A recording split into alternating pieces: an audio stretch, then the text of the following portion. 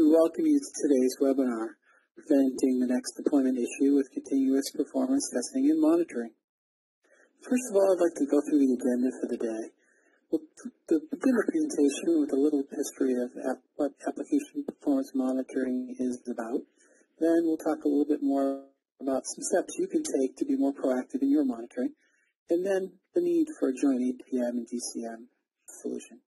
And finally, we'll tie it all together with a brief summary and some time for Q&A. Before we get into the presentation today, a little bit of housekeeping. We're going to try to keep the presentation to about a half an hour. We understand people's schedules are quite busy, and a half an hour should be adequate to cover this topic today.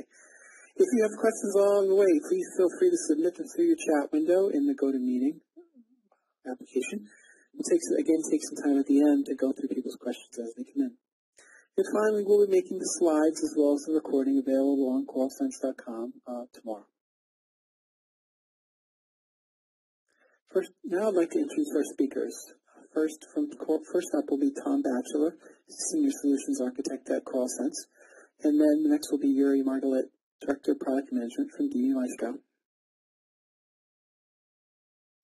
And now, without further ado, I'd like to hand over the presentation to Tom Batchelor. Thank you, Frank, and good afternoon, everybody. So to begin with, we'll talk about the history of APM, or Application Performance Monitoring, and how we got to where we are today. So in the beginning, when we had our infrastructure and we had our applications, in terms of managing issues and problems, that was largely really driven by finding things out from the end users. So typically we would have things running. Oftentimes the first thing we'd know about an issue from an end user experience perspective would be when they called into the IT or the help desk. We would then try and understand the problem, perhaps recreate it, simulate it, or go through log files and these types of things. And we would go ahead and we would get the problem resolved, but often it would take us sort of quite a lot of time and quite a lot of effort to go ahead and do that. And really one of the things we're lacking is we had no real insight into end user experience, response times users were getting, reliability, and these types of things. Then in terms of the next evolution of that, we moved on really to on-demand traces. So we had monitoring technology that could give us data explaining what's happening and where things are going. But often originally we would turn these on in response to an issue. It's not something that we would run all the time. So that's great for understanding a problem, but it doesn't really help us discover or predict issues. So then whereas we're still dependent on end users calling in, and we're not really discovering ourselves when issues are occurring. Then we get on to a new generation, which is really about 24/7 monitoring. Now we're getting end user monitoring. We're getting visibility into the entirety of the stack, all our tiers. We can understand our SLAs 24/7. And then when there are issues, we have some tools we can use to drill down. We can look at problem histories and these types of things and start to understand what's going on here. But this still does give us some issues. We're still reactive, and it's still not a perfect world. Often with the tools that we have, they're siloed in their application, their approach. So we have tools that look at our operating system, we have tools that look at our DB, tools that look at our application layer. They all provide us great data, and they're all very, very valuable. But what it's not giving us is a real true end-to-end picture of how our application is behaving.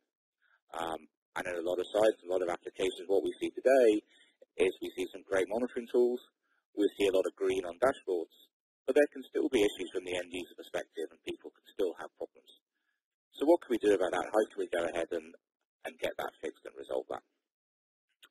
So it's really about taking steps to get that end user monitoring and giving us data that enables us to be more proactive, go through issues, discover things, and then once we do discover things, really understand what we need to do to fix them.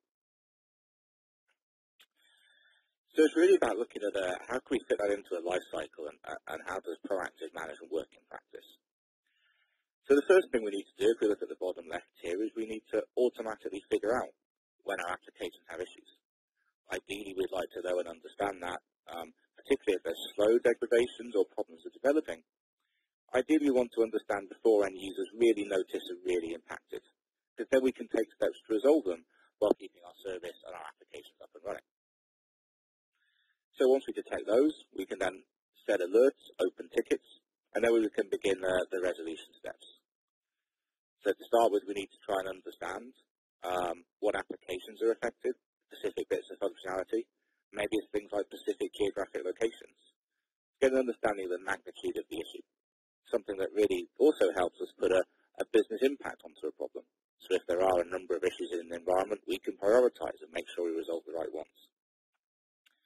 We can use tools like SWA analysis, and we'll show this later, to help us quickly detect which particular components are giving us bottlenecks. Where do we need to go ahead and focus our resolution efforts? We can use items such as topology maps, which automatically show the flow of our data through our application. So we can really understand the dependencies that we have, the components that we're using, and where things are going wrong.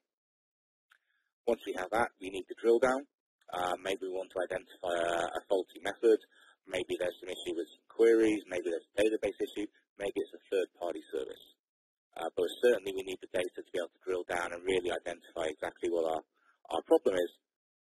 And then we can go ahead and get that resolved. Once we tend to understand our issues, it tends to be fairly quick to get that resolution. And then we can provide that fix, provide that workaround.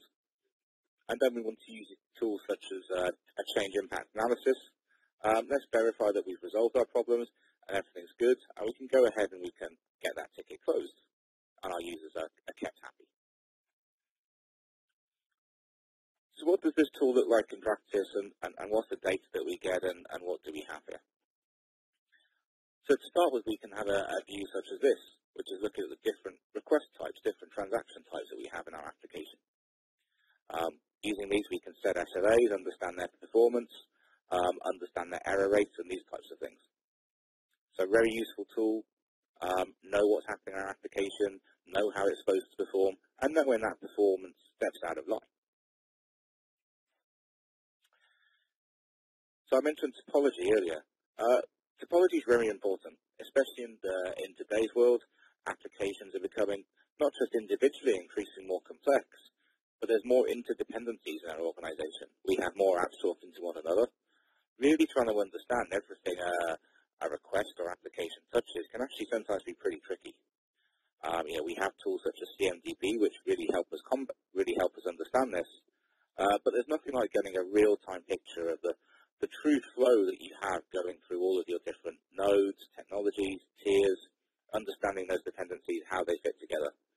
Often when there are issues, sometimes we can find issues actually in components we didn't really know were used. But if they are used, we need to understand that, and we need to understand the impact that those components are having. Note that when we build this, it's always automatic based on transaction flow. So this isn't something that we go ahead and configure. It's something that changes dynamically over time. And it's not just about production monitoring as well. Also, we want to make sure we use this technology in UAT or performance tests, or even earlier environments. In the latter part of the presentation, this is certainly going to be the main focus. But when we're building applications, when we're load testing these things, it's very important to understand the performance. It's very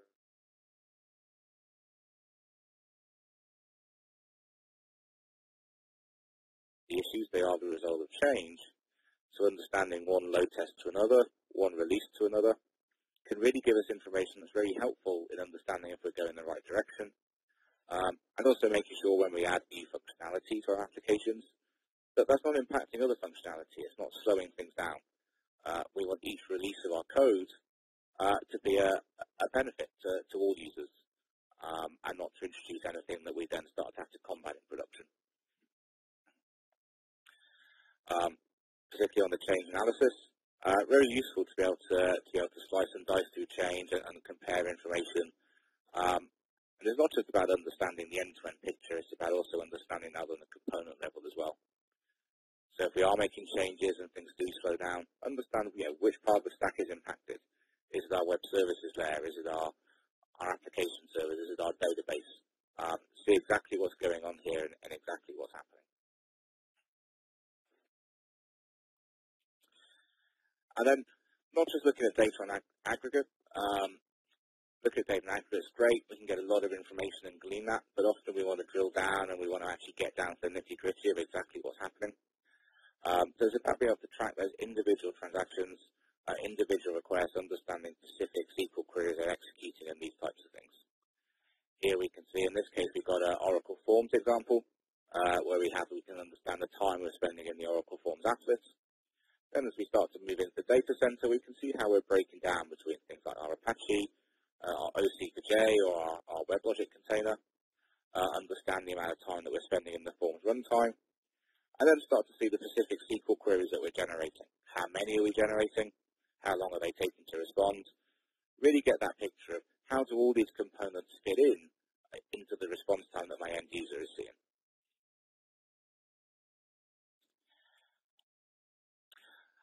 And taking things outside of the data center side of the application, more from a production perspective, understand how things are affected by different geographies. So here we can see we've got two different locations. Often, and especially with internal applications, we can certainly see location-specific issues. Maybe there's issues with the network to a particular office, these types of things. They're things that users worry about, and they're going to have an impact on the end users and give them poor performance.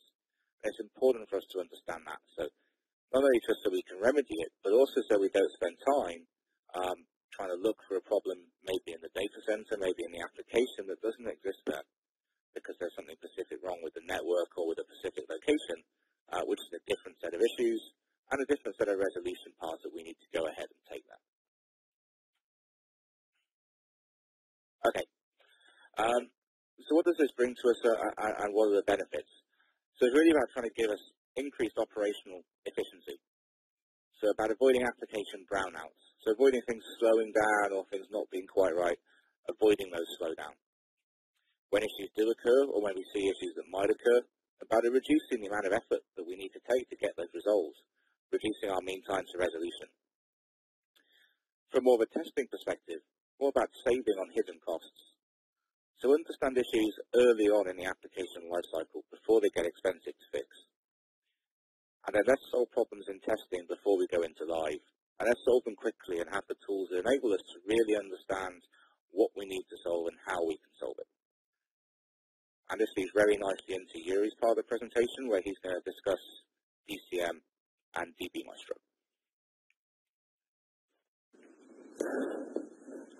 Thank you, Tom. So let's start with short introduction of what is DCM. DCM stands for Database Change Management.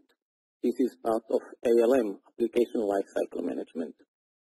And this is the foundation and the basic of doing agile and continuous integration, continuous testing, continuous monitoring. Okay, let's talk about the database tier. In the software development, we started with 2 tiers, client and database, then we've gone to 3 tiers, desktop, application, server, and database, and then we have web server, we have storage. Our technology, the topology of tiers has increased and is very complex. But the database tier remains as very important, as very difficult to know what happens. And all the versioning control solution that gives very good solution for all the desktop, the IIS, the application servers, the web servers, the report servers, all of this didn't handle well the database.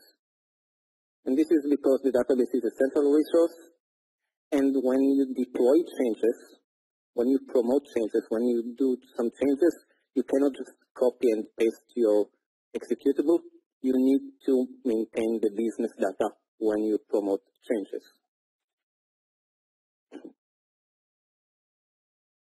The need for DCM is, you need the DCM in order to have visibility to what happened in the development. You want to have some order in your database development. You don't want anyone to change anything whenever they want. You want to prevent out-of-process changes. Of course, you want to create automated tasks. So you can reduce the overhead on the development. You can have problems when you release versions. and you respond slowly to changes in the requirement. You do manual deployment. When you have DCM, and let's focus on the development phase, you have a database changes repository.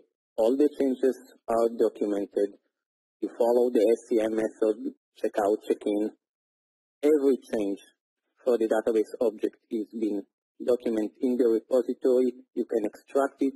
You can control who can do what, where, when, and why. For the deployment point of view, you can integrate your deployment engine. You can have business level audit. And you can have roles and responsibilities enforcement to reduce the people that are allowed to change stuff in the production. When you have DCM, you can review the changes made during the development. And this allows you to monitor critical objects, critical database objects that are critical for performance, critical for security, and get an alert when they are being changed during the development. And of course, the cost of fixing it, the cost of finding out that this object was changed is much more expensive than if you just found it in the production. If you found this change in the development phase, then there is enough time to redesign, to reshape the software, to reshape the technology, the architecture, and make sure your application will have speed.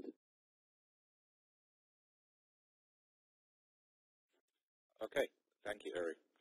So just before we get into questions, just to summarize, really what we've been talking about this afternoon is today's solutions and methodologies are still very reactive when it comes to managing the performance and understanding what's going on. But there are strategies out there that can mitigate the risk of change, help us understand the challenges that we have, and really it's about helping us provide a better service to our end user customers and about enabling us to add more business value. And dbMaestro and Correlsense offer a joint solution, and particularly around the database management space. dbMaestro offers the tools to understand our database changes, have those documented, and understand how they fit into the rest of our software development. At Correlsense, we're able to offer the tools which can help us track that performance, understand the performance changes that we're seeing as a result of our code changes and our database changes. This really enables us to capture our performance issues early or capture any other application issues early. And then once we catch these early, it's much easier for us to resolve them at that stage. And it gives us what we all want, which is a nice, smooth-running production environment. What I'd like to do now is open up to questions using the question facility within the GoToWebinar window. So if you have any questions, then please enter those now. Great. Well, Tom, this is Frank again. It seems like there aren't any questions at this moment, so I'd like to thank everyone for joining us today, especially thank our speakers, Tom and Uri, for a great presentation. If you're interested in learning more about the dbMaestro solution, there's some information on the slide. You can go to www.dbmaestro.com, and there's a phone number and email address. Or you can check out Correlsense.com, and you can check out a demo of Correlsense's solution or email us at info@correlsense.com. Again, thank you everyone for joining us today, and have a great day.